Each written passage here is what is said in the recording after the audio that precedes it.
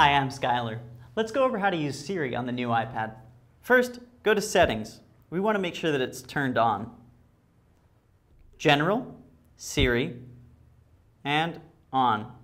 You can change the language, you can change voice feedback, and you can even change your info. So your info are things like your address. If I tap on it, I can choose my info from any contact. Okay, so Siri's turned on. Now what can I use it for? So I hold down my home button until Siri appears. Send a message to Zach. What do you want to say to Zach? Hey man, how's it going? Question mark. I updated your message. Ready to send it? Send it. Okay, I'll send your message. So that's a quick demonstration of how you could use Siri to send a message. You could also use Siri to do things like taking notes.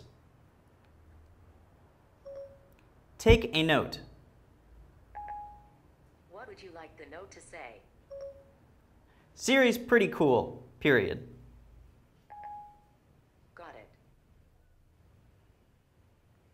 So those are some basic uses of Siri, but if you're looking for a big list of them, you can find it on Apple's website. Thanks for watching. I'm Skylar.